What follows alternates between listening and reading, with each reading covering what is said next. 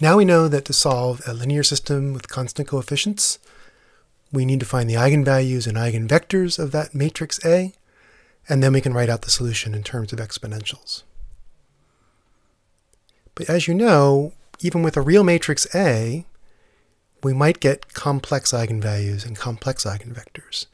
So do we need to find a completely different formula in that case?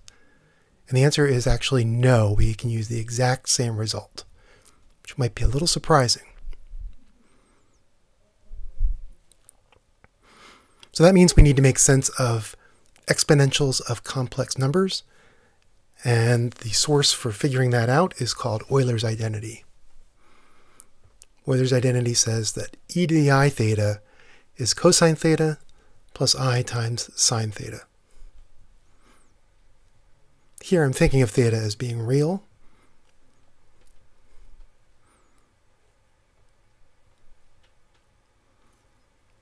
Now, the modulus squared of any complex number is the real part squared plus the imaginary part squared. So in that case, this is just equal to 1. So e to the I theta always has a unit modulus or a unit magnitude. More specifically, cosine theta, sine theta, the real and imaginary parts, are the coordinates of a point at the angle theta on the circle of radius 1, what we call the unit circle.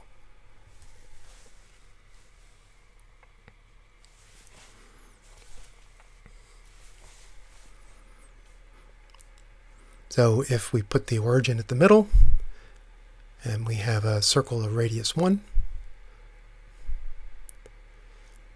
then a point on that circle has angle theta from the real axis, positive real axis. That means that the point is equal to cosine theta plus I sine theta, which is e to the I theta in Euler's formula.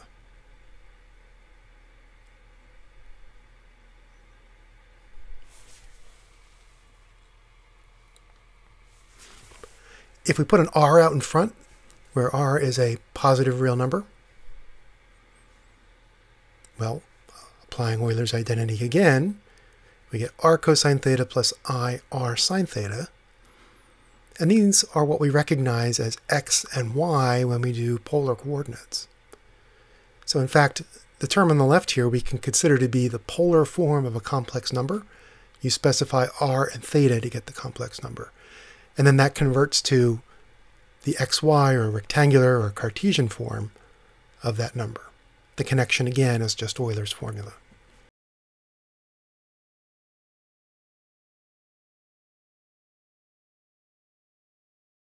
In this polar form, r would be the modulus of z, or the magnitude of z, and theta is what we call the argument, or depending on the context we might call it the phase of z.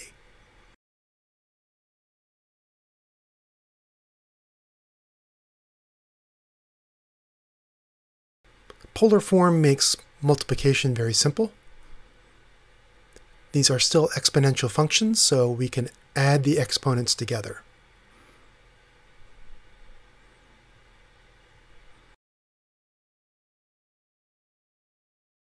Division, very similar. The real parts divide, or I'm sorry, the magnitudes divide, and then you subtract off the angle of the denominator. So really, when you interpret these formulas geometrically, what they tell you is that in the complex plane, multiplication and division are really just the combination of a scaling and a rotation. Right? You're changing the magnitude and you're changing the angle. Now we're ready to talk about e to the lambda t, where lambda might be a complex eigenvalue. So we'll write lambda in terms of its real and imaginary parts. And then this is still an exponential function. Even with complex arguments, we can break it up into the product of two exponentials. The first part is purely real, and the second part is e to the imaginary, so that's just Euler's formula. Or we could just think of the front as the magnitude, and the second term as the direction or the angle theta. So the real part A of the eigenvalue tells you about the growth or the decay of the magnitude or the amplitude. And omega, the imaginary part of lambda, tells you about the frequency of oscillation around the unit circle.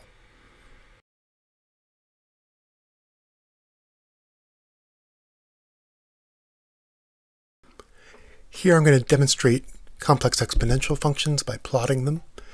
I'll start with a case where we had an eigenvalue with 0 real part and imaginary part equal to 1. So in other words, this is going to be the function e to the it. Let me go ahead and start it. So what will happen is that time will go along this axis. As it does, you'll trace out a curve according to the real and imaginary parts of the function e to the it. So if you just look at the bottom plane, you'll get the real part as a function of time. The back plane will give you the imaginary as a function of time. And then this plane here is just real and imaginary. So this will be the complex plane parameterized by time.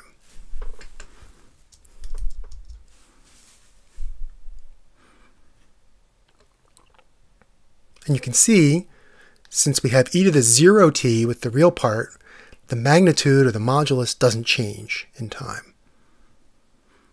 So this time we just go around and around the unit circle. Watch down here, you just get a cosine function for the real part. You get a sine function for the imaginary part. That's Euler's identity. And we get this perfect helix in the path through time.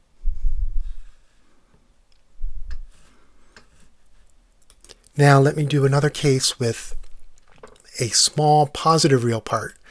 So now the magnitude will evolve like e to the 0.02 times t. So it'll grow. Meanwhile, the imaginary part is larger, so it'll go around faster.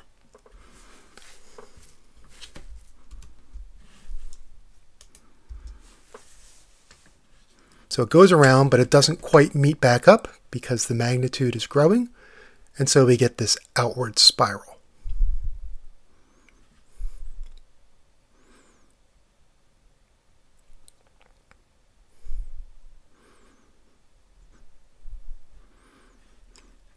And on the individual real and imaginary parts, you get cosine or sine, but with a growing amplitude.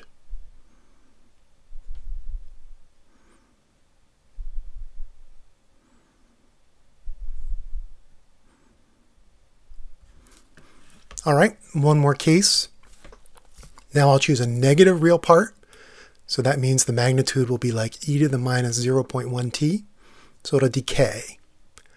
And then omega is a bit smaller than we've started with, so it'll go around more slowly with a lower frequency.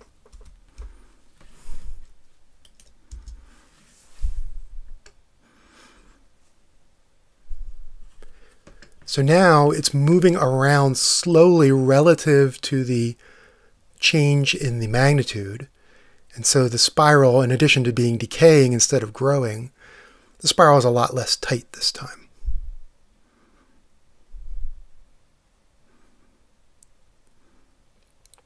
These should be perfectly uniform angular velocities, but the screen capture is occasionally slowing it down. That's why you see it hesitate sometimes. When we have complex eigenvalues and eigenvectors to go with them, here I'm writing everything in terms of real and imaginary parts, we know that we can use exponentials that happen to be complex, but we can use them just as we were doing before. Combination of two exponential solutions, and that is the general solution. There might be other parts if there were more eigenvalues.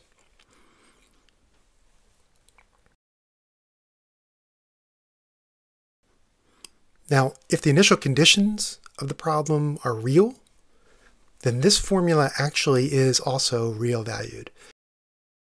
If the imaginary part starts at 0, it stays at 0. But it's not quite obvious that it's real. It doesn't really look real because of those complex numbers. Sometimes we want a solution that also looks real without ambiguity. And the trick is we can just take one of these complex exponentials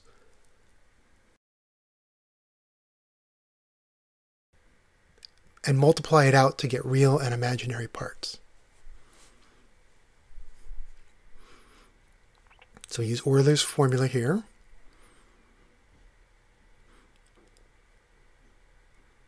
And then we're just going to multiply these out as we normally would do multiplication, and applying the fact that I squared equals -1. So we get two terms that are real. We get the product of the cosine with u, and we get the product of the sine with z times I squared, so that becomes -1. And then we get two imaginary terms. We get the sine times u and the cosine times z.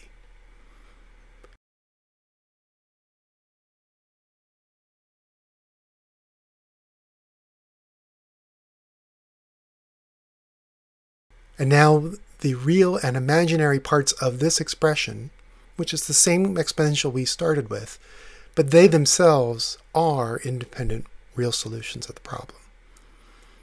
So we can take two complex exponentials with conjugate eigenvalues, or we can take these two real things that were the parts of one of those complex exponentials. Either way, we get equivalent but different looking expressions for the general solution.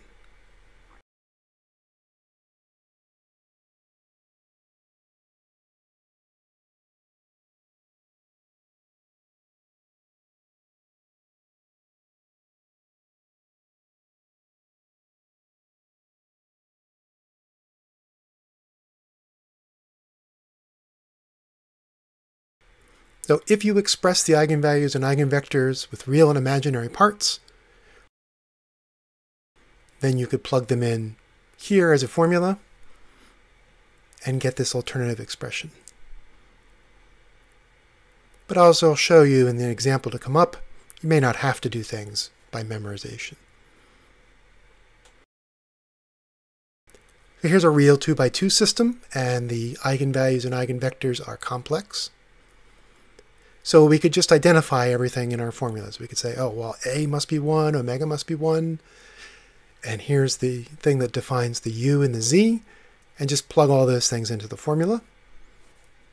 If you don't want to memorize a formula or look it up, well, it's easy enough to just say, look, I'm going to write out that exponential solution.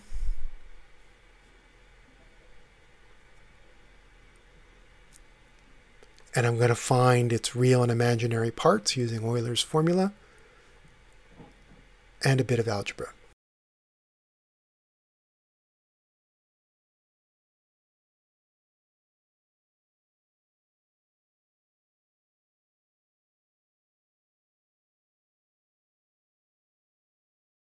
We get two contributions to the real part.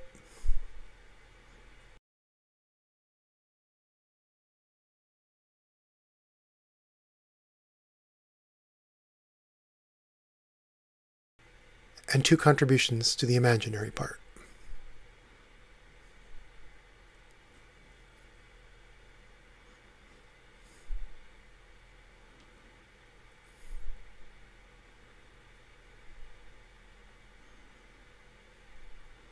Then the real part of that thing and the imaginary part of that thing are our two independent solutions, so we can just take a linear combination of those.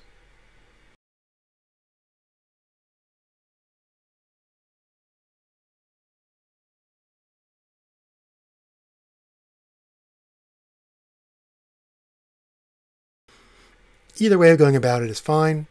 Frankly, from a mathematical point of view, the complex solution is fine. This is just more for appearance's sake.